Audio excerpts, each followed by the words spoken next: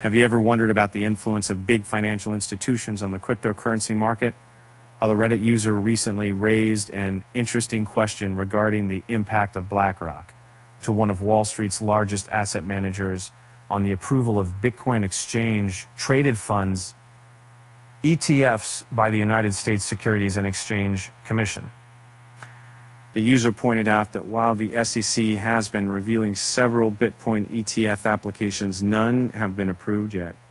However, there was a curious incident where BlackRock's iShares blockchain and tech ETF with the ticker symbol IBTC briefly appeared on the Depository Trust and Clearing Corporation website before being swiftly delisted. This listing on the DTCC, according to the user, suggests that BlackRock's ETF application is very close to being approved. The user expressed concern about the speed at which BlackRock's application seems to be progressing, especially considering that it was submitted just 6 months ago.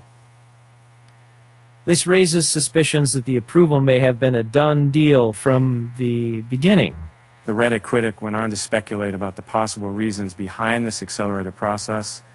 They suggested that BlackRock may have significant influence over the SEC, potentially influencing their decision-making process.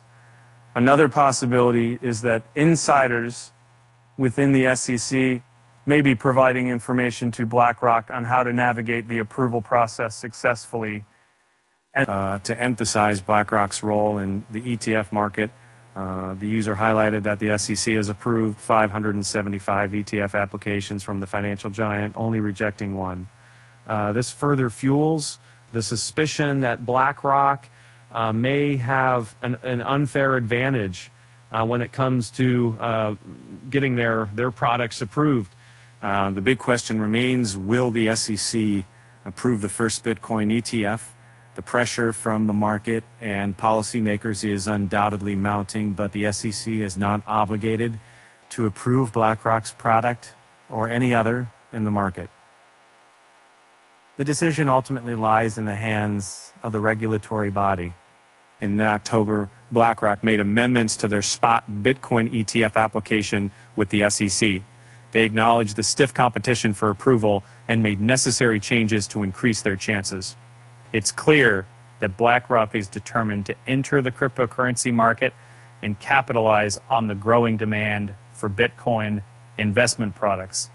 As one of the world's largest asset managers with over $10 trillion worth of assets under management, BlackRock holds significant sway in the financial industry. Their expertise in managing money, ETFs tailored for retail investors through their iShares brand, further solidifies their position as a major player in the market. So will BlackRock's influence be enough to sway the SEC's decision? Only time will tell.